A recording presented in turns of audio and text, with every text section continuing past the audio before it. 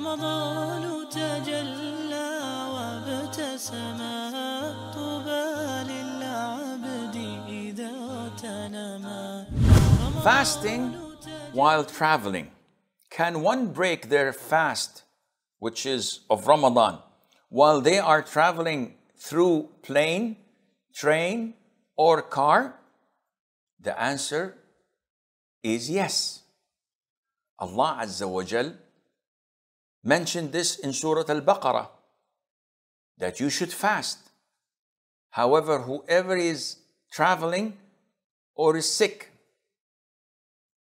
or the opposite, whoever is sick or traveling, فَمَنْ كَانَ مِنْكُمْ مَرِيضًا أَوْ عَلَى سَفَرٍ, then he should compensate this on later days.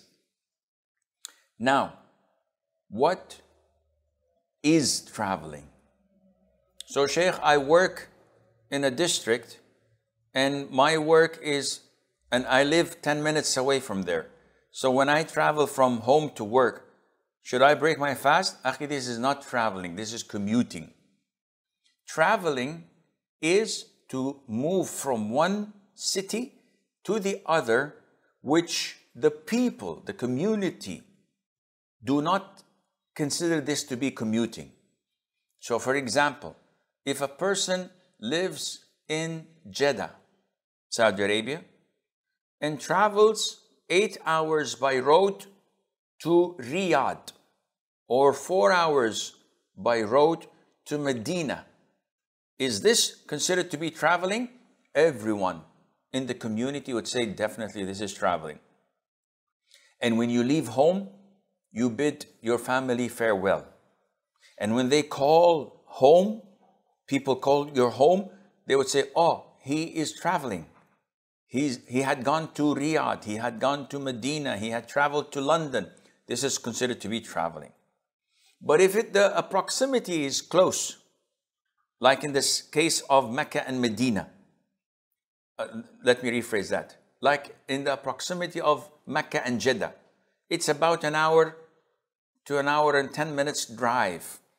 No one in Jeddah says, okay, see you guys, I'm traveling to Mecca. We travel to Mecca maybe a couple of times a day. A lot of the people living in Jeddah work in Mecca and vice versa. Likewise, when it comes to Dubai and Abu Dhabi, or Dubai and Sharjah, commuting between these two cities is not considered to be traveling anymore. People do it on a daily basis. And it's almost as if they are one. They're so close. There are so many buildings and houses in between. So this is not traveling. But if you're traveling to a different city that people consider this to be traveling, in this case, you're exempted from fasting. Sheikh, if I want to fast, can I? This is a different story. Likewise, if a person who's sick, really sick, can he fast if he wants to? There are 3 levels. Level number 1, when there is harm resulting of fasting, or really true hardship.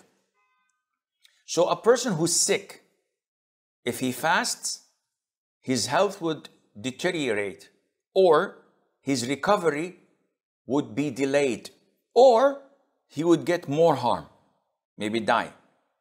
In this case, fasting is prohibited. What about traveling? Same thing.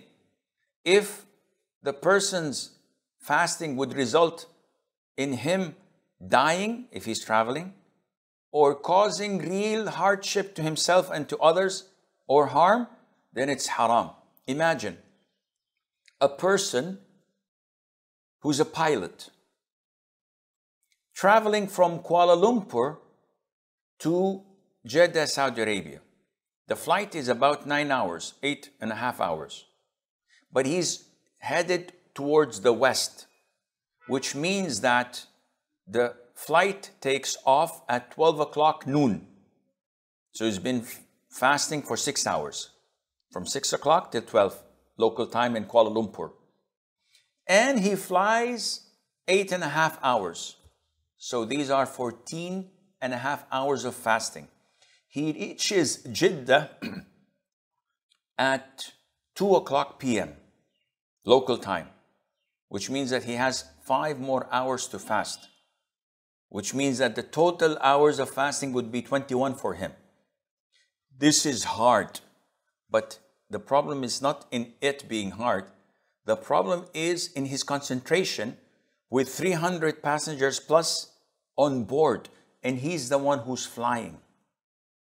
If this would cause his concentration to be bad and to endanger the passengers and himself, fasting here becomes prohibited and haram. Stage 2. For a traveler and for someone who's sick, I can fast. There's no danger from that. But there is hardship. It's going to be difficult, but alhamdulillah, my passengers will arrive safely. I'm safe. I'm not putting myself in danger. The sick person says, my recovery is on track, but the hardship is there. I'm not going to suffer, but it is really hard. Here, fasting becomes makruh, disliked. Why? There's no harm done. Yes, there is. What's that? Allah has gave you concession. Allah has given you permission not to fast. And you reject Allah's favor and blessing upon you and insist on fasting. Why? As long as there is hardship and some difficulty, it's best to accept Allah's gift to you. This is phase 2. Phase 3, when fasting and breaking your fast is totally equal. And this is imagined when you're fasting and you have a flight from city A to city B. And the flight is like half an hour. Any hardship? Not at all. As if I'm sitting home. A person who has an illness that allows him to break his fast, but he suppresses himself and there's no pain, a lot of pain, but he can manage. In this case, whenever the fasting and not fasting are equal, scholars say to fast is best. Why? Isn't it Allah's concession to us, permission to us to skip? Yes, but the advantages far outweigh the disadvantages. Because when you fast in Ramadan, you attain the reward of Ramadan. When you fast with the congregation, with the others around you all fasting, it is much easier than when you fast a few months later, when you are the only one who's fasting and everyone else is not. So if fasting and breaking the fast, they're equal, then it's best for you to fast as long as there's no hardship.